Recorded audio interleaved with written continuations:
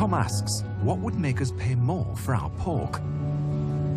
In 18 years of covering farming stories, this is the first time I've been granted access to an intensive indoor pig unit here in Britain. Some people don't like this, but much of our pork is produced this way. Now, animal welfare is an emotive issue.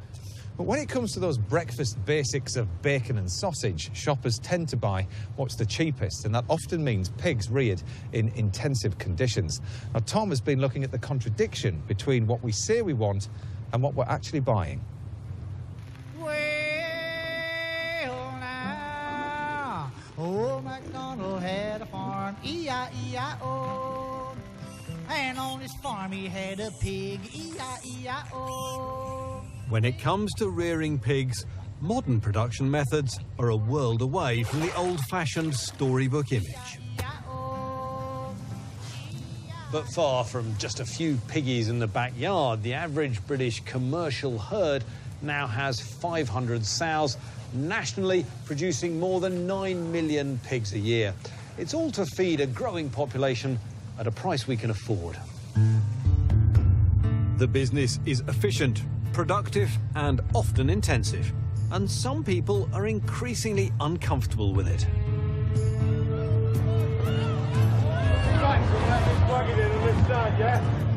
But what we say we don't like and what we actually buy are often two very different things. Most shoppers still choose cheaper, conventional pork, which generally means it was reared intensively indoors. Free-range and outdoor bred are marketed as higher welfare, but they do cost more, and that puts some people off. In fact, only around 10% of fresh pork sales are labelled as outdoor bred, and only 2% of British pigs spend their whole lives outdoors. Far from turning our noses up at cheap pork, shoppers are giving it the thumbs up. And as long as that's the case, there will be intensive farms like this one. This is a medium-sized operation with 550 sows producing 12,000 pigs a year. Yet the farmer has asked us not to use her name. She's afraid of being targeted by animal rights activists. So why have you decided to let the cameras in here? I'm very proud of what we do, but I'm conscious that people don't really understand anymore how their food is produced. And I think it's important that people do know how their food is produced and why we do what we do. The sows here give birth in farrowing crates to stop them lying on their own piglets. They're born and raised on slats, plastic flooring with holes to allow muck and urine to fall through. This is one of the more controversial forms of livestock farming, but everything you see here is legal and covered by the Red Tractor scheme. These sows are in here for 28 days while they have their piglets and until the piglets are weaned. For the rest of the time, they're in big straw yards. When I had my children, I went into a specialist facility and I was looked after with really a high quality of care. This is the same for our sows. That is a really fascinating analogy. For you, this is kind of a maternity unit. Absolutely. And you're able to exercise, you know, maximum health, maximum cleanliness. Absolutely. Yeah. And why do you think it is a lot of people have a negative attitude to this style of pig farming? I totally appreciate that people think that animals should be running through fields knee-deep in grass. But I've been doing this for a very long time, and I know that my pigs are happy. You can see for yourself that the pigs, all of the pigs in here, are extremely settled. Next, we visit the weaned pigs. These are about 7 weeks old, these ones. This does look like a rather boring, barren environment for rearing pigs. This is all specialist pig accommodation to ensure that they are looked after in the best possible way. Pigs are famously intelligent and inquisitive. Do they really have enough to do in here to display, you know, close to natural behaviours? And we have toys in the corner of every pen. And that's enough for them, is it? Yeah, it is, and they do actually play with them. Right. The natural behaviour is going around and investigating their environment. Just because that environment is different doesn't mean that the behaviour is different. It's just that they're investigating something different. And that pen over there is a really good example. They are all, yeah, if I look over there, they're milling about, they're Yeah. snuffling against each other, they're establishing a pecking order, I guess. Yeah. There seems to be a bit of a mixed message here. On the one hand, people seem to be complaining about this kind of production. On the other, they're buying more cheap pork. Which message do you listen to?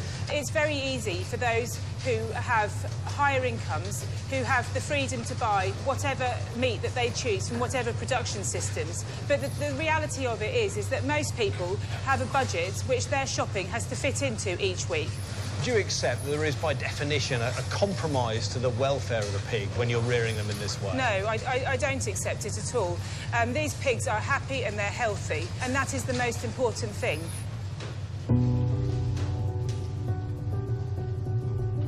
But some people disagree. Peter Stevenson is from Compassion in World Farming, which campaigns for better animal welfare on commercial farms. What is wrong with intensive indoor systems, in your view? In intensive indoor systems, pigs are kept in crowded, barren conditions in which, without any straw, so they can't engage in their natural rooting and investigation behaviours.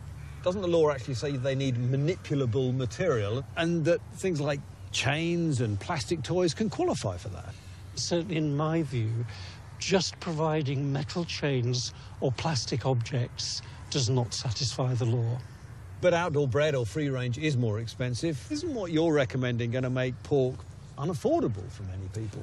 Yes, of course, people want affordable pork, but that shouldn't be achieved by rearing pigs to low welfare standards. Isn't it the case that consumers say they care about welfare, but in reality, they buy some of the most intensively reared pork in bulk? Yes, and of course this has been a problem for many years, but consumers aren't being given the information they need to make informed choices when they're buying pork and bacon.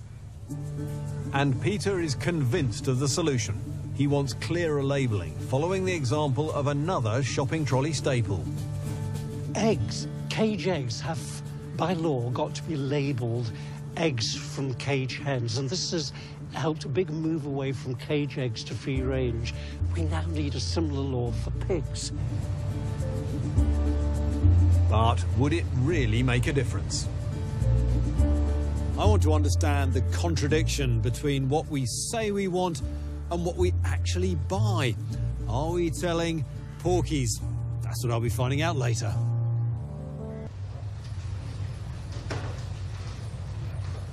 Earlier, we saw how pigs are raised on intensive farms. But will that influence what we buy? Here's Tom.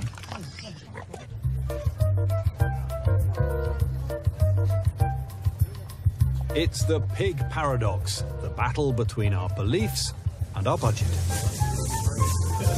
£3, please. My inner ethical man might say I should go for the free-range organic pork, but my inner consumer might say, I fancy that value pack.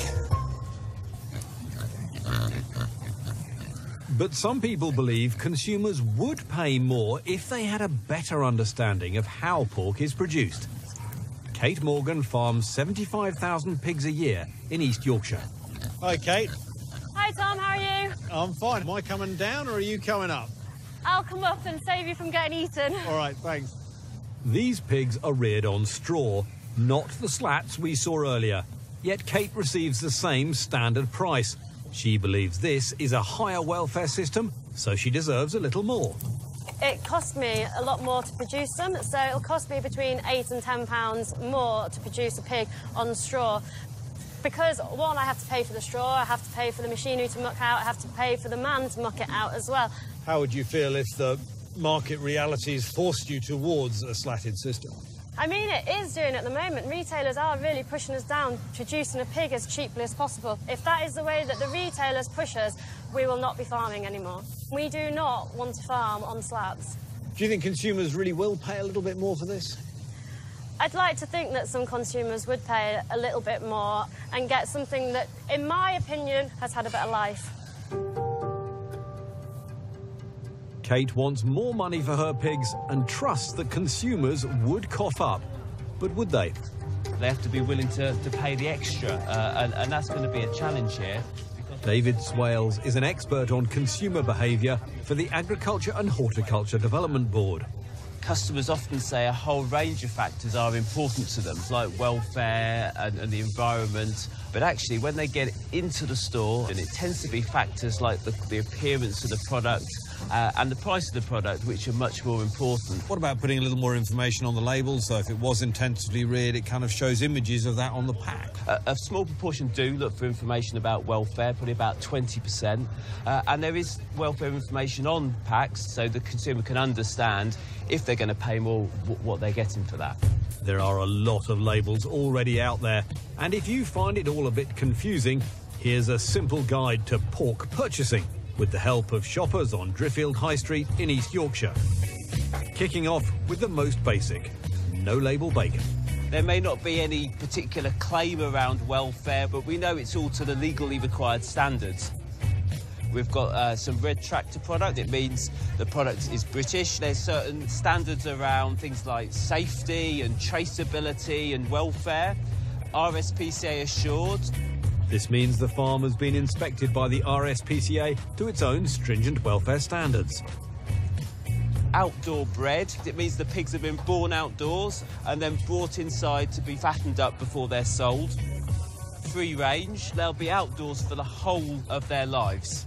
And finally, we have organic. These are pigs that have been bred and raised outdoors, but also they've been done so on an organically certified farm. What we're interested to know is what you lot think you would buy now you've got that information. What would you go for, madam? I would go for free range. You, madam? Yeah, free range for me. Red tractor or RSPCA assured. I would go for organic. Probably go for the outdoor bred. Outdoor bred. Very good. That doesn't really reflect what's happening in the shops. The vast majority of pork sales are the cheaper options, and only 1% are organic. Let's see if people change their mind when I reveal the prices. We've taken an average price from a range of retailers. No label. There you go. The red tractor, RSPCA assured, outdoor bred, free range and organic, nearly 3 times between the cheapest and the dearest. So, in all honesty, just put your hands up. Would any of you be put off your decision by the price that it actually costs? I'd like to choose the one that's been raised the best, treated the best, but sometimes we can't afford that and we just have to go for whatever bacon we go for. I would still go for what I really feel I should buy or what I want to buy and buy less of it. It all comes down to choice and there's no real right or wrong. But when it comes to paying, and be really honest, does your wallet always match your ethics? For some, high welfare is a must. For others, it's a costly luxury. And knowing more about how pork is really produced will help you make the right decision to suit your tastes and your budget.